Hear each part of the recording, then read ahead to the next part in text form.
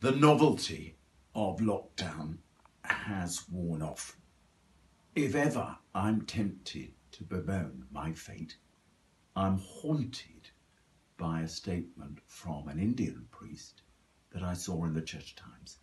He said, for us, social distancing and the washing of hands are a luxury we don't have. So we must remember all those who are without the very things that we take for granted. On the website also is my sermon, and it is about the walk to Emmaus. We have lots of time, so get out your Bible, study the story, and read what I have said about it.